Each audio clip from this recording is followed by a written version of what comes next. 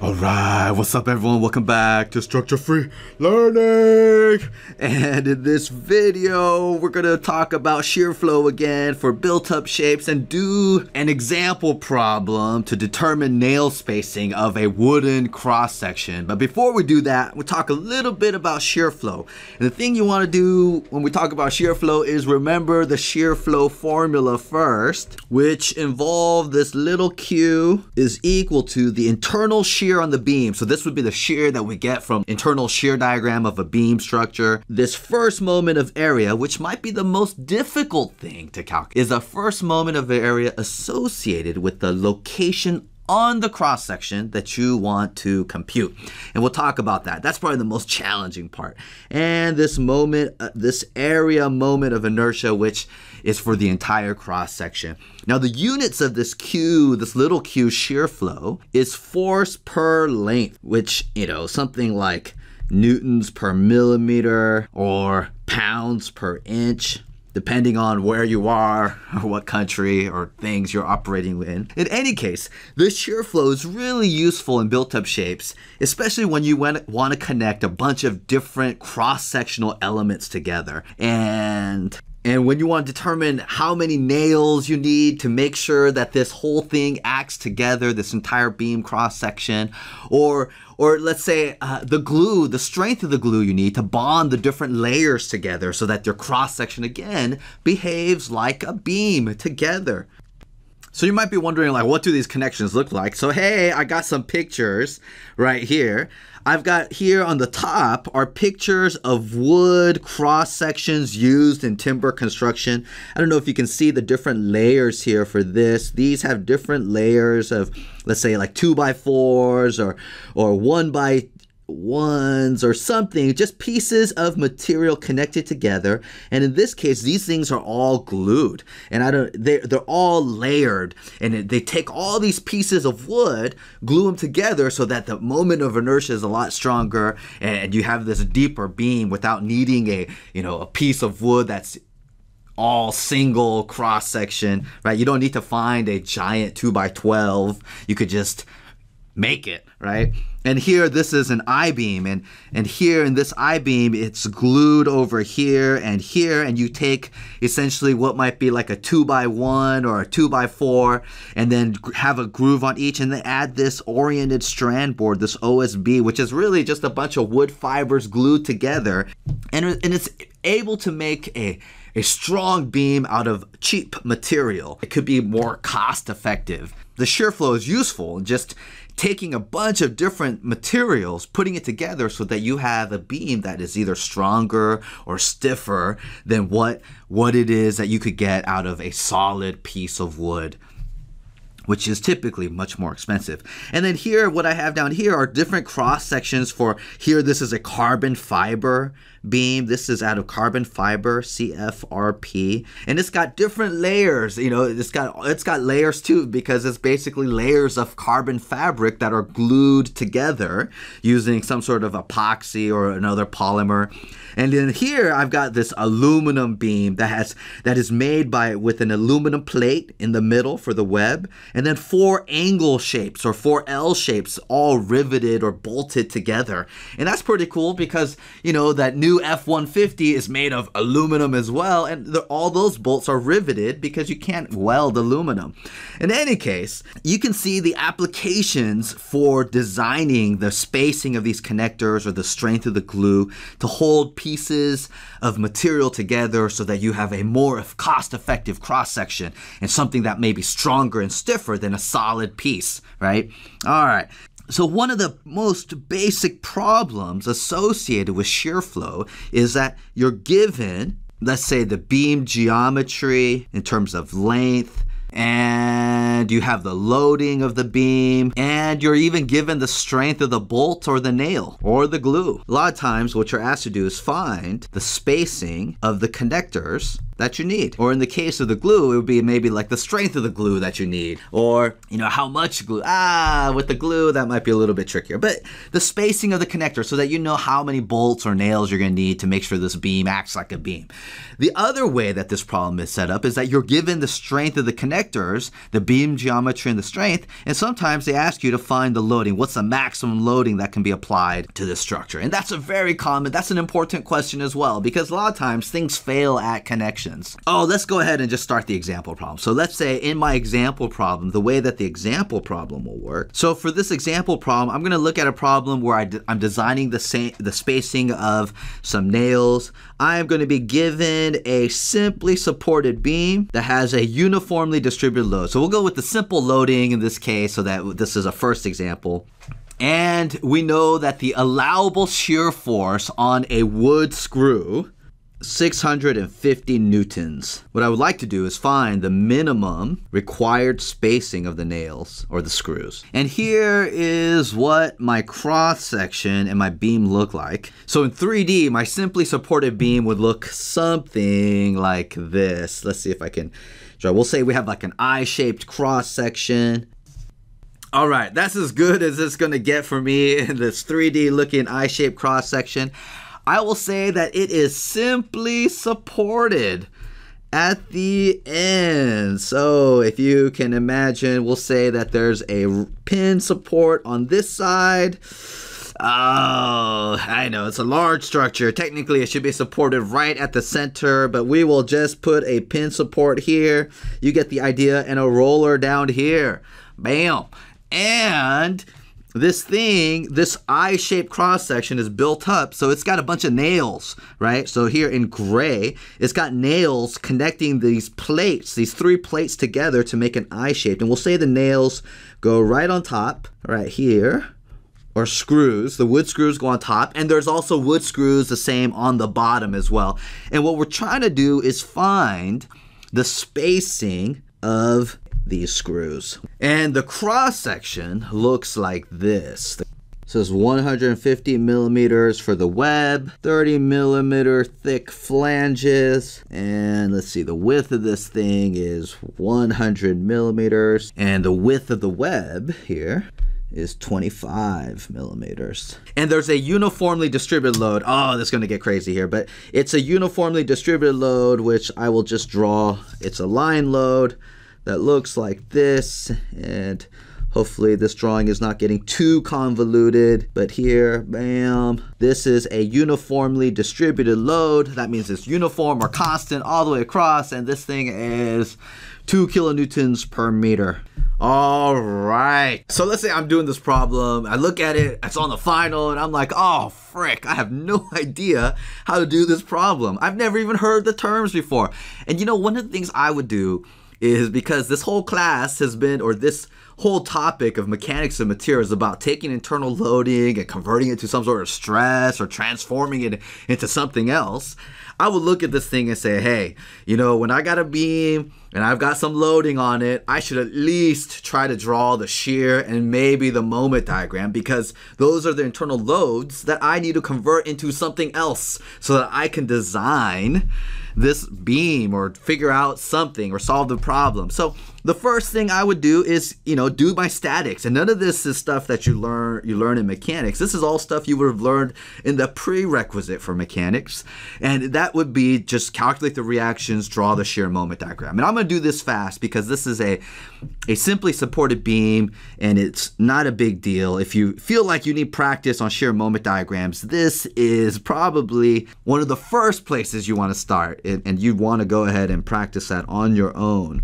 And in this case, I just need the shear diagram because the question only asks for the spacing of the screws, and those screws are associated with shear flow, and shear flow is associated only with the internal shear loading. So here it is. Here is what my beam looks like if I draw it with just stick figures. And because the loading and the geometry of the beam are symmetrical, I know that and also the reactions, or the external reactions here, are also everything. The loading, the external reactions, and the geometry of this beam are symmetrical. That means I know that that my reactions are going to be the same or equivalent. So that means each one, let's see, the resultant is 2 times 3, which is 6 kilonewtons.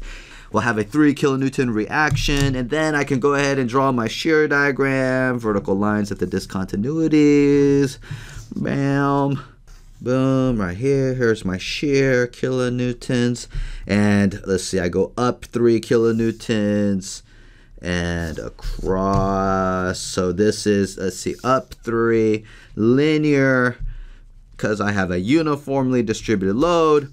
And going left to right, bam, there's my shear diagram. Plus 3 here, minus 3 here. And my maximum shear is going to be at the support. So that's the region I'm interested in, the length of the beam. If my connectors fail or if my beam fails in shear, it's likely to happen at or near the supports. All right, so there's my max shear. So V in this case, for this problem, V is equal to 3 kilonewtons. All right, good. So I've finished my statics, and now I want to apply the basic design relationship for one of these nails or screws, which are going through my board. They are going through like this. They are coming in from the bottom and from the top and connecting those boards together so that I can have an I shape. And in order for us to look at this, we have to understand the basic design relationship that's applied. And so in order to do that, I want to draw, if you will, the web or half of the web of this beam and focus on one nail, okay, or one screw. And so if I look, I'll just call this 3, and I'll call this the BDR. And if I look at one nail of this cross section, so if I could uncover one of that top flange board, and if I drew this one little space right here. So if you can imagine, I've taken off the top flange, and what you see here is one single screw like this into the top of the board, and it continues here, and it's bam, it's sharp, and it's connecting that top board to the web board. This screw is responsible for a certain, or connecting a certain region of the beam, just like a zone defense. You're responsible for a certain area, right? And so this is responsible, if you will, halfway to the next nail and halfway to the other nail. So if I go back up here real fast, like this screw right here, if that's the one I drew, this one is responsible for halfway and halfway, or in between the other connector. So it's responsible for connecting that zone, right? That zone of the beam together, or that flange to the web. And that distance, assuming everything is, uniformly spaced and everything, that distance for this problem would be halfway to each. And in this case, if everything is spaced the same distance, each of these would be S over 2, S over 2. So the area or the length of responsibility is actually this full length S. The spacing of the screw is that region of responsibility. The force that gets applied on one of the screws, which I will just boom, go like this right here, is related to the shear flow between the layers. And here, this is this Q. Right here, there's that shear flow. And that applied force is equal to the shear flow, which was in units of newtons per meter or newtons per millimeter or force per length. And this is a flow, right? So a force per length, this Q. And in order to turn this into a force, I've got to multiply it by the spacing, or really the length of responsibility of my connector is another way of putting it. And I'm going to add also right here the number of shear planes, because sometimes that shear flow, or that that zone or that area of responsibility of the connector has more than one shear plane. Like in this case here, we're looking at a problem that has only a single shear plane right here and then a single shear plane right here. But it depends on the area that you select for that capital Q, that first moment of area. And we'll talk about that in a second. So here, this is my force applied, and my basic design relationship that this says is this force applied on the connector or the screw here has to be less than or equal to whatever is allowed. And if you can look at the mechanics model for this, for a nail, this is a single lap shear connection, and the way we're gonna look at this nail is like a single lap shear connection, and we're gonna use technically what we do is we cut it and we use an average shear stress across that area. But nonetheless, if you can understand this part, this basic design relationship, you're pretty much home. You know what I'm saying? It's pretty crazy. All right, so here for the shear flow, I'm just going to substitute for that shear flow this VQ over I times S over the number of shear planes. And this number of shear planes, again, is related to this capital Q that we choose for this problem. This F allow, in this case, would be 650 newtons. So let's see, what do we know and what do we not know? We know capital V, yes. We're trying to figure out this spacing, all right? And this number of shear planes is dependent on this first moment of area, and then we can calculate the moment of inertia. It's just of an I-shaped cross-section. So what we're really looking at are geometric properties next. So 1, 2, 3, 4 geometric props. And in particular, I'm talking about Q, and in particular, I'm talking about the moment of inertia and this first moment of area, capital Q. All right, so to do that, let's go ahead and calculate the moment of inertia of this cross section, which is this thing right here. I'm gonna make a copy of this and bring it down.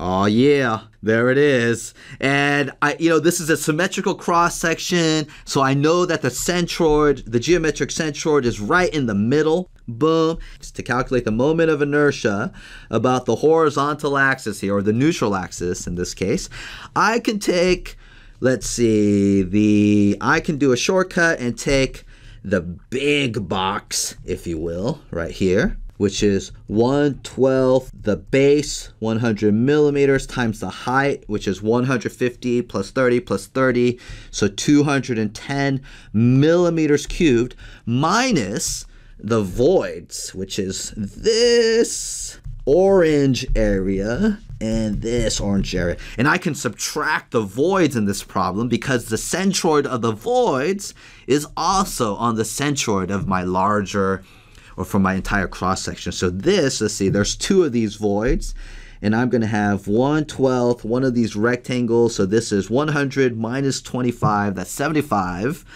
So this distance right here is 37.5 millimeters.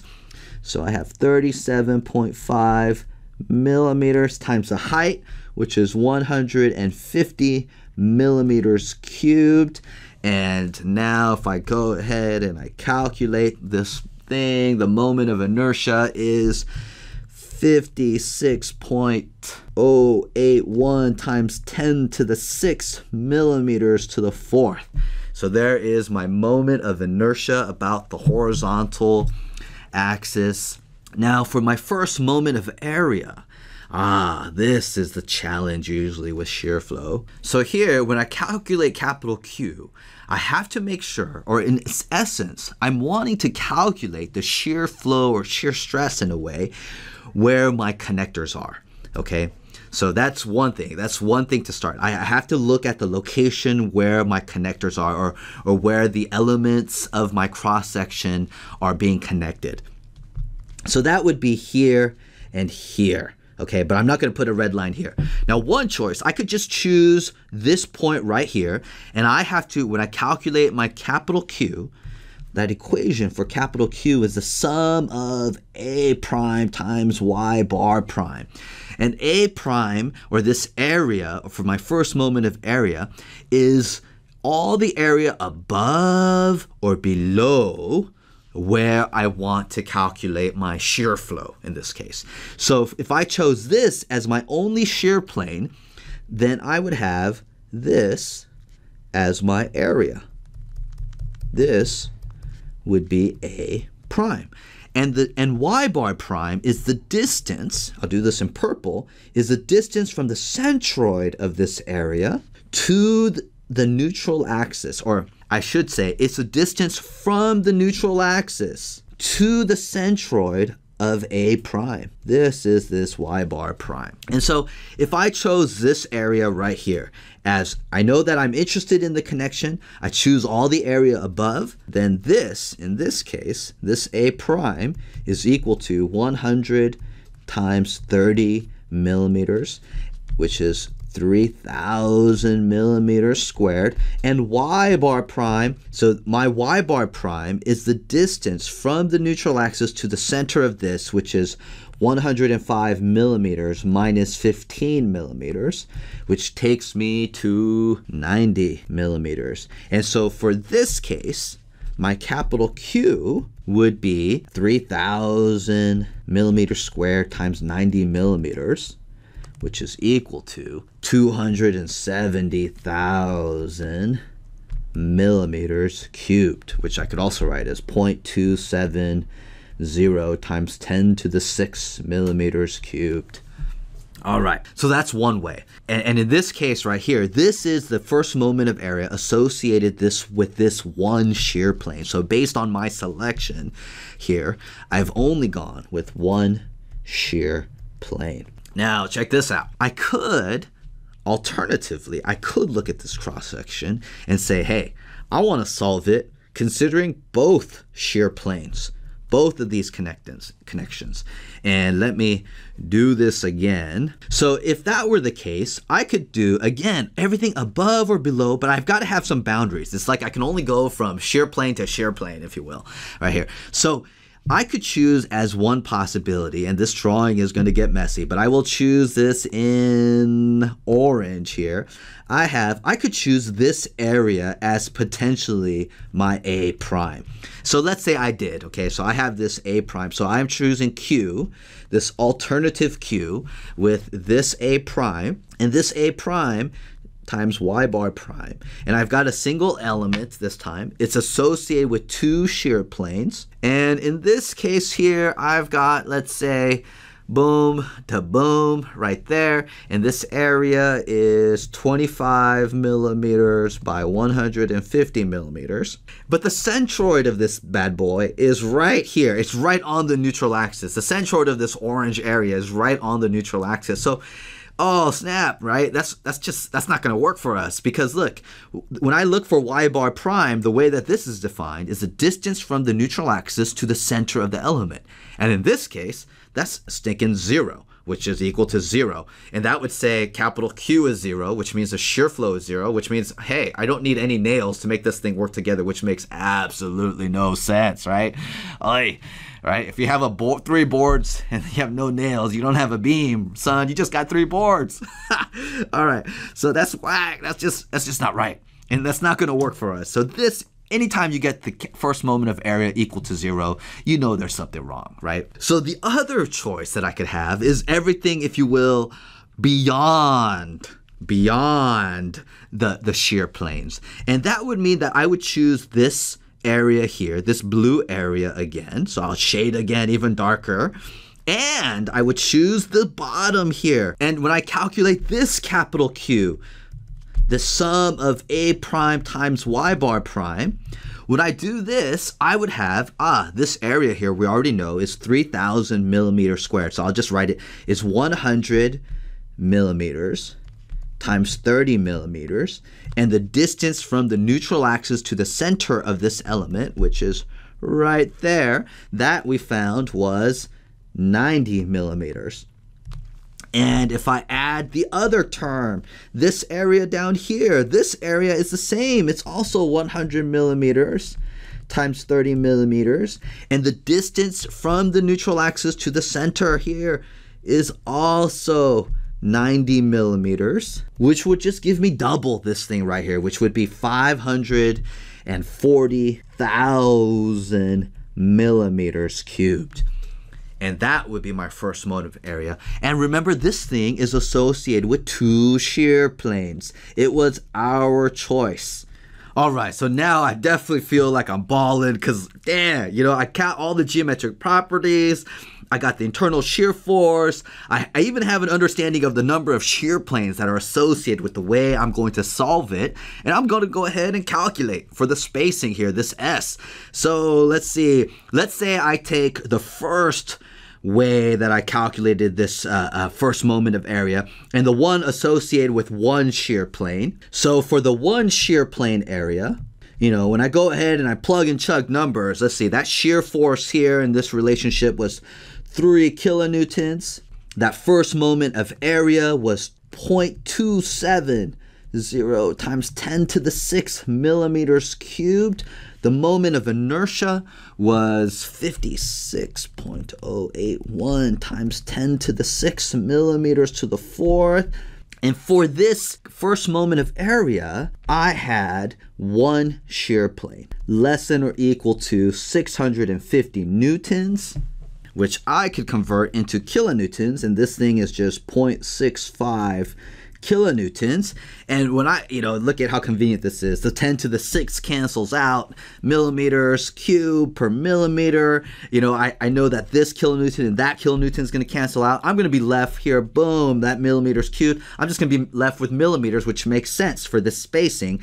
And when I solve this, I should get a spacing that's required is less than or equal to 45 millimeters. Wow, look at how nice that number turned out. So this is with one shear plane. And look, and you probably want to know, hey, does it work with that 2 shear plane thing? And you know, and I know it's going to work because I had this 540,000 and this bottom number is going to become 2 shear planes. So here, if I do this again for the 2 shear plane case, again, the same internal shear force, 3 kilonewtons. That first moment of area this time was 0.540 times 10 to the 6 millimeters cubed, divided by the moment of inertia, 56.081 times 10 to the 6 millimeters to the 4th, times S, divided by, this time, 2 shear planes, less than or equal to 0.65 kilonewtons again.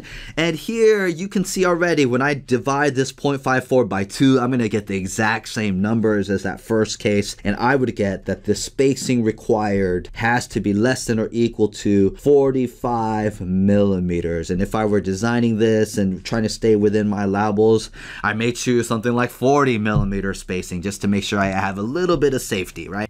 All right, I hope this was a useful introduction to shear flow for built-up shape. Structure free!